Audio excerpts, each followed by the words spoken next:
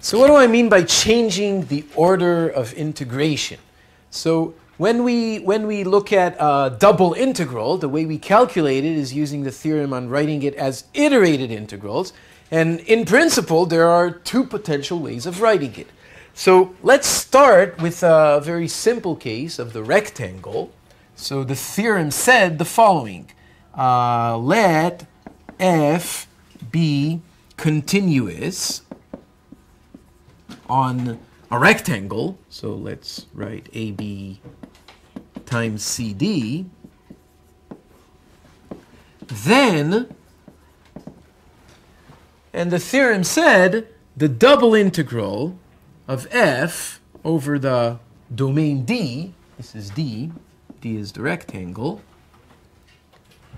fxy dx dy equals the integral from a to b of the integral from c to d of fxy dy dx. That was the theorem, the baby version of iterated integrals on a rectangle. Do you agree? But for the same price, this integral equals, I can first do the integral from c to d dy. First, I mean outside. And inside, integrate from a to b dx of fxy. Do you agree? So what happened here is that I changed the order of the snakes. Of course, each snake comes with its d something. But what happened here is changing the order of the snakes. Do you agree? Okay? And just taking a different perspective on this same theorem, forget about this.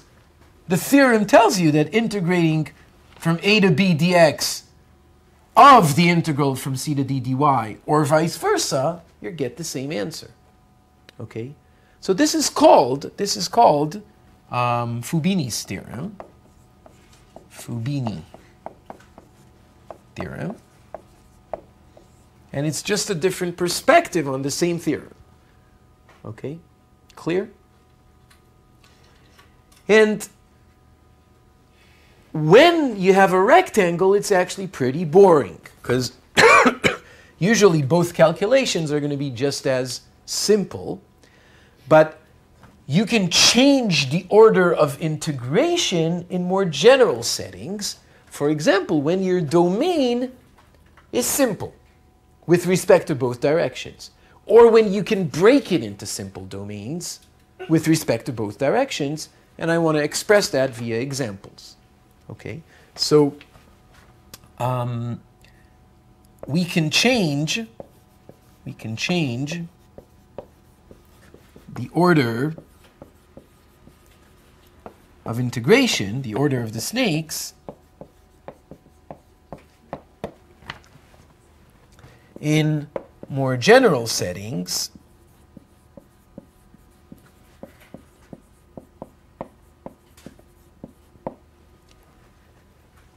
But we have to do it carefully,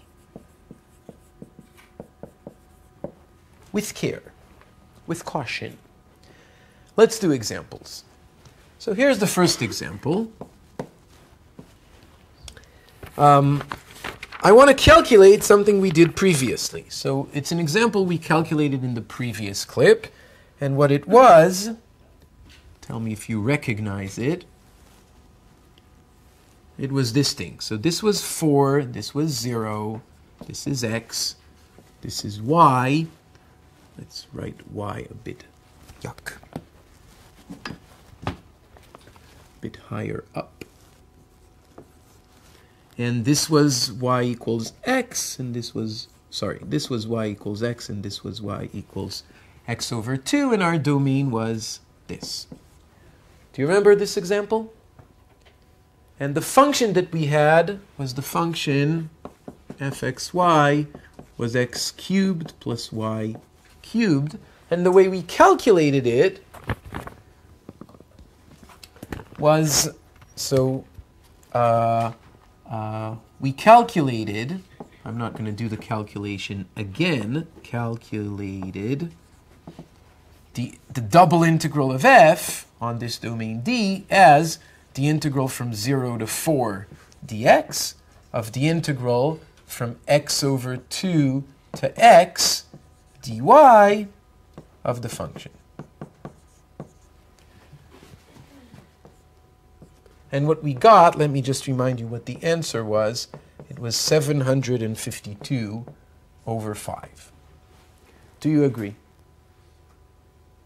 Remember this? Okay. Can I do it the other way? Can I change the order of integration? Can I write the integral dx on the inside and the integral dy on the outer side? And the answer is obviously yes. I can look at this domain now, instead of like this, like we did previously, I can look at it as simple with respect to the other direction. Okay, so alternatively, the same integral equals the integral. So what are going to be the bounds on y now? What's this going to be? It's going to be 4 again, because this is y equals x. Do you agree? So it's going to be the integral from, let's write, the double integral over d of f equals the integral from 0 to 4 dy, and it's a different 4. It's this 4, not this 4. Okay? Of dy of the integral from what to what dx. So now I'm looking from the bottom function, which is y over y equals x, but I'm going to write it x equals y. Do you agree? That's the bottom now, right? Do you agree that for a fixed y, I'm going from this function, which is x equals y, all the way up to this function, which is x equals 2y. Do you see that? So from x equals y to x equals 2y of the function x cubed plus y cubed dx. Is this correct? Does everybody agree that this is correct? Okay, so try calculating it, and you're going to see that it's wrong. Something is incorrect. I fooled you. Na, na, na, na, na. What's wrong? Tell me if you can see what's wrong. It looks right. Nope. Because you need to break it up. Very good. Very good. Very good. It is true that for this y, I go between x equals y and x equals 2y. That is true. But it's not true for this y, for example. In this y, I go from x equals y to x equals 4. Do you agree? So this domain, it is a simple domain, but the bottom function is x equals y, but the top function, or the right function, is not just this function x equals 2y, but rather it's this function, which I'm going to bold in red. It's this function, and then from here, it's this function. This is the right end function of the domain when regarding it as a domain from where the y's vary between, where the x's varies between two functions of y. Do you agree? So if I want to calculate it as an iterated integral in this case, this is wrong. This is not true. And if you calculate it, you're not going to get 752 over 5. It's wrong. This would be if you would allow this to continue all the way over to y equals 4. Okay? It's not this domain. So what I need to do, this is true when I replace this by 2. When the y's range from 0 to 2, that's this point. This is where y equals x over 2 crosses x equals 4. So this is a 2. From 0 to 2, it's indeed this integral. Do you agree? Plus, when the y's range from 2 to 4, when the y's range from 2 to 4, the x's range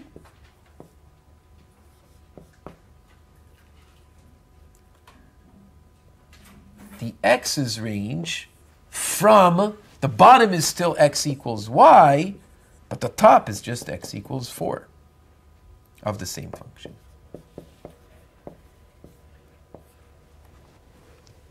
Is it clear what just happened here? Everybody? Think for a minute and tell me if you agree. And this is going to come out 752 over 5. I'm not going to calculate it for you. It's pretty boring. It's the same function, and the derivatives, the antiderivatives are obvious. But please do the calculation. Okay, I know how to do it. I did a few of these. I'm already feeling comfortable with things like this. But you should practice. Do it. Okay? Good? Questions? The important thing is to understand what happened here. Why what was written before was simply wrong, was simply not, didn't correspond to that domain. Clear? Do you want me to say it again? You look... No, I was confused. I just worked it out. Why you started x equals y at the bottom of the stake and then x equals 2y at the top of the stake. Right, because I'm going... The top and bottom now correspond when I'm looking at it like this, and I hope that answers whoever asked me a couple of clips ago why I draw these arrows. Do you understand now why I draw these arrows? Okay, did I answer that eventually? So top and bottom, bottom and top now correspond to left and right in this case. The left is x equals y, the right is x equals 2y, whenever the y's are between 0 and 2, and then the left equals x equals y, and the right is x equals 4 for y's that range between 2 and 4. Clear? Okay. So do this and see that you get exactly the same answer. Okay. I want to do another example, which is more intriguing. But still follows the same idea of changing order of integration. So here's the integral that I'm going to look at. I'm going to look at the following integral. The integral from 0 to 1 of the integral from 0 to 1 minus the root of 1 minus y of some function fxy dx dy. Not done. Plus the integral from 0 to 1 of the integral from 1 plus the root of 1 minus y to the root of 4 minus y squared of the same function fxy dx dy. Not done. Plus the integral from 1 to 2 of the integral from 0 to the root of 4 minus y squared of same function fxy dx dy. I'm done. Okay, so done. So obviously we can't calculate this because we don't know what f is. Okay, you could plug in an f and ask calculate, but what I want to do is change the order of integration. Obviously there's some domain here which we still have to decipher. Okay, it's not evident exactly what the domain is. It's not hard, but it requires some calculation, some understanding of what it is. We're going to do it. And I want to reverse the order of integration. So instead of integrating dx and then dy, I want to integrate dy and then dx. Okay? So let's understand what this domain is. So In order to do that, the first step I'm going to do is I'm going to carefully write, so note that the inner integral is dx, so I'm going to write here x equals 0 to x equals this, right? That's what I really want to do, right? And I'm going to do it here as well. X equals this to x equals this, and x equals 0 to x equals this. This is what I'm actually calculating here, right?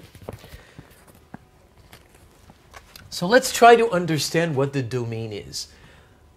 I know how to understand graphs of functions when they're given as y equals a function of x. That's the functions I've been taught to deal with ever since, I don't know, middle school, right? And these are functions that look like x equals some function of y. That confuses me. Okay? So I can deal with x equals 0. That is okay. I know what that is, right? That's the y-axis. But what is x equals 1 minus root of 1 minus y? I don't know what that looks like. So let's figure it out. So x equals 1 minus the root of 1 minus y is what? Let's rewrite it as, let's move this to the other side. So I get the root of 1 minus y, and no minus, equals 1 minus x. Do you agree that this is the same thing? Okay, I want to solve it for y. I want to write it as y equals a function of x. I'm going to square both sides, so I get 1 minus y equals 1 minus x squared. Do you agree? And so y itself, I'm going to throw it to the other side, or change the sign. Y itself equals 1 minus x squared. And now I can open this up. I can already see that this is going to be just a quadratic function. It's some parabola. Do you see that? And what is it more precisely? Well, there's a minus x squared. It's going to be a crying parabola. And then there's a minus 2x with another minus, so plus 2x. And then there's a minus 1 plus 1. So it's just this. It's minus x squared plus 2x. That's the function. Do you agree? Okay, I can in fact rewrite this. If I want to, I can pull an x out. So I can write it minus x times x minus 2. Same thing. Okay, I know how to draw this. This is a function I recognize. So minus x squared plus 2x, it's a parabola, it's a crying parabola, right? The a is negative, and it has roots at 0 and at 2. Do you agree? So I know how to draw it. I want to do the drawing on a different board, okay? Because I want to come back here and do some more calculations. So here's the drawing. It has roots at 0 and at 2.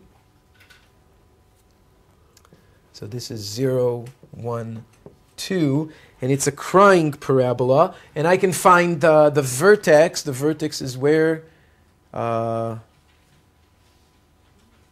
b over, minus b over 2a, was it, right? Mm-hmm. Help me.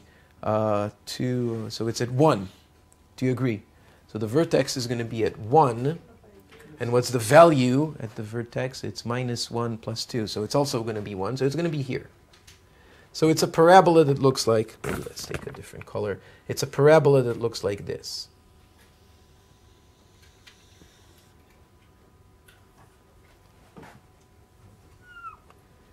Do you agree that this is the function? Good? Everybody agree? What, you don't like my parabola? No? Thank you. Okay, what, you want me to make it more beautiful parabola? Even this blue, which started out as blue and faded, and then a touch of black and orange from previously, and it's a nice, beautiful turquoise now. Okay, parabola, good. What am I looking at? Remember that I squared something here, so squaring is dangerous because you introduce more solutions. So let's look So this is true that this is the function y equals, I think we said bye to this blue previously. I don't know why I'm using it again. This is y equals minus x squared plus 2x. But this came from, originally, it was x equals 1 minus the root of 1 minus y. Okay? So it's not going to be the entire parabola, because when I squared it, I got the two branches. It was a function. X was a function of y. And that thing is obviously not a function of y. Right? X is not a function of y there. Do you agree? Let's look at it again. I'm sorry for jumping between the boards. If I look at it like this, it's not a function of y. For every y, I have two x values, right? So it was either this branch or this branch. Which one was it? X equals 1 minus something, minus the root of 1 minus y squared. So it's x equals 1 minus something. It's this branch. Do you agree? So this, only this half, only this, the red half, is what I was looking at originally. X equals 1 minus the root of 1 minus y. Does everybody agree? I'm not going to erase the other half because it's going to show up. So let's see what the other half is. So I just deciphered this thing. Let's decipher now this thing. So x equals 1 plus the root of 1 minus y. This is the same as the root of 1 minus y equals 1 minus x. When I square it, I get precisely this. Do you see that? So when I square this, I'm going to continue from here. I'm going to get the same function, but now it's the other branch. It's x equals 1 plus something. Do you agree? Okay, so this is in fact the other half of that parabola. So let's go back here. This blue half, is x equals 1 plus the root of 1 minus y. Good? Everybody? Okay, let's see if we deciphered everything. No, there's still this x equals the root of 4 minus y squared. Let's decipher that. 4 minus y squared. So again, I'm going to square. So x squared equals 4 minus y squared. So x squared plus y squared equals 4. What's this? This is a circle of radius 2. Do you agree? Okay, centered where? At the origin. So the graph of this thing, so these are the three different functions of x that appear there. So x squared plus y squared equals 4, back to our drawing, is a circle of radius 2 centered at the origin. So here is 1 and here is 2, and it's a circle of radius 2 centered at the origin. So it's something like this. It continues here, and in fact it continues here as well. Okay?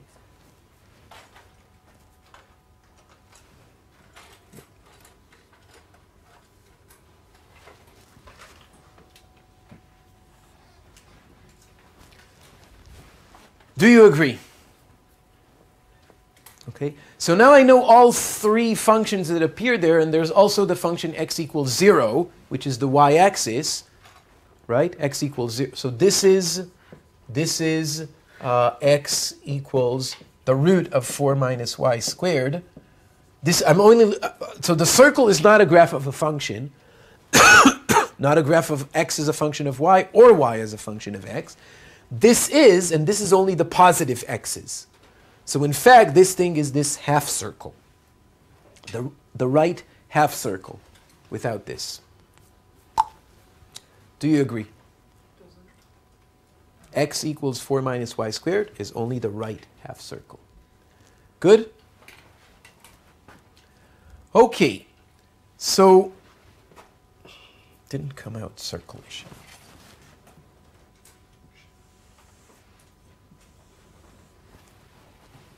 Okay. So,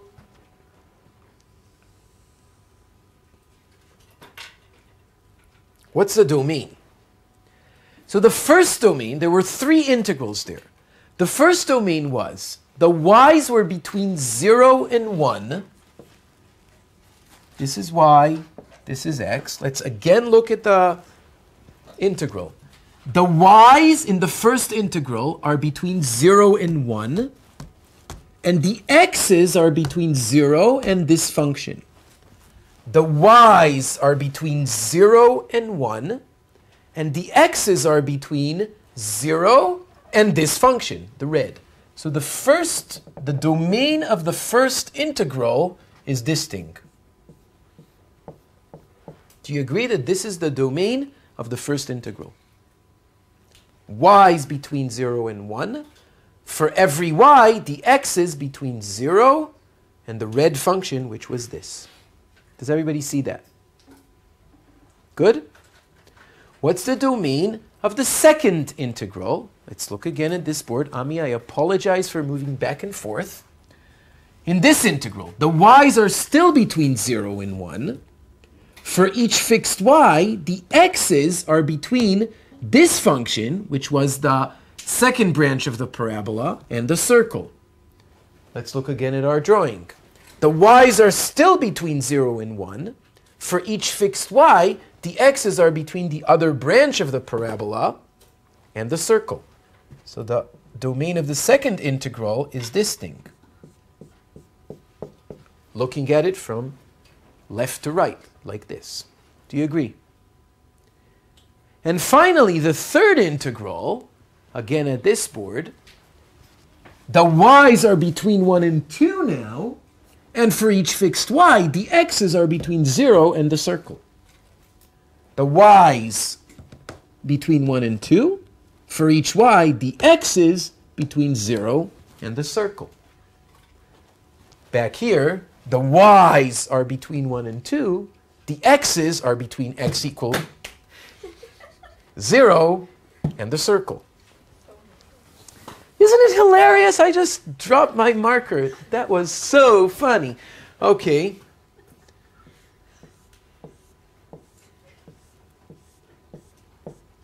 Do you agree that that's the domain of the third integral? Okay. And since I'm looking at the same function f, what I was calculating originally is the integral of f, the double integral of f, whose graph lies up here somewhere. I don't know what f is. It's not even prescribed explicitly. It's just abstract. F over this entire domain. And I decided to break the domain in order to make it a simple domain. When I look at it like this, I broke it into three subdomains. This one, and this one, and each one is simple. Do you agree? Can I write it as an integral changing the order? Can I integrate like this? Can I put the integral, this blue is dead, the integral from something to something dx, and inside write the integral from something to something, and we'll figure out the somethings in a minute, dy of fxy. Can I write it like this? Answer, I can. And in fact, this entire domain is simple as is. It's much easier to write when I change the order of integration. Do you agree? What would it be? As a domain where the x's are restricted between two fixed constants and the y's are between two fixed functions, the x's range from 0 to 2, from 0 to 2 dx. And for each fixed x, I go from this function, which was y equals minus x squared plus 2x, to the circle. Writing the circle, y equals a function of x, it's y equals the root of 4 minus x squared. So this single expression, which is a single double integral, that sounds funny, a single double integral. But anyway, this single double integral equals the sum of those 3 double integrals that I had on the previous board. Does everybody agree? Is it clear? Okay, so changing the order of integration, and I intentionally drew the lines like this so it doesn't suggest the directionality. The same domain, this entire domain D, which is this entire thing, I can write like this as one double integral. If I want to write it like this, it's not one double integral because it's not simple. If you try to go along this x, here, you go into the domain, out of the domain, and into the domain again. Can't do that. It's not simple. So you have to break it into 3 subdomains. This chunk, and this chunk, and that's that expression over there. Okay? This is not difficult stuff. Okay, I don't think we did anything too sophisticated here, but it does take a bit of practice, okay, to get used to deciphering these things and the correspondence between the algebraic expressions and the actual drawing of the domain, the geometric picture, and only like that can you do the change of variables. You can't just look at it and somehow magically change the variables. You have to understand what the domain is, and then it becomes obvious. Okay, so you have to go through that intermediate step of understanding what the picture of D is. Clear? Okay, so if I would ask you now, for example, what is the area of D? How could you solve it, for example? Right, take the function, plug a 1 here, and calculate this double integral. Do you agree? That would be the hard way of answering this question, obviously. Okay, the easier way of answering this question would be using Calc 1 tools, right? It's 1/4 the area of the circle minus the integral from 0 to 2 of a parabola. That would give the same answer, the area of D, but that would be not using Calc 2. Okay? So homework, try it. Find the area of D using fxy equals 1 in this. Okay? And it seems like it's going to be a very easy integral. The little tricky thing is when here is going to be a 1. The antiderivative is going to be y, so it's just going to be this minus this dx. This is still easy. This thing, okay, finding the antiderivative of this might require a bit of work. Or you can say, well, this is half a circle. I know the area, right? The integral is the area under the graph. You can do it then, but make sure you understand. Make sure you understand what I want, what I'm asking you to do here, and why this is the area of D. Okay? Okay, so this kind of completes the examples I wanted to give you on changing the order of integration. You can see that it's not a totally trivial business, okay? It requires some thought. The next thing I want to do is not change the order of integration, but do what's called change of variables, okay? You did that in Calc 1. That was substitution, right? You moved from x's to t's, right? Did you use t? I don't know. Some people use u. Okay. So we want to do it now for integrals of 2 variable functions. How do we do change of variables? What does change of variables mean? That's coming up next.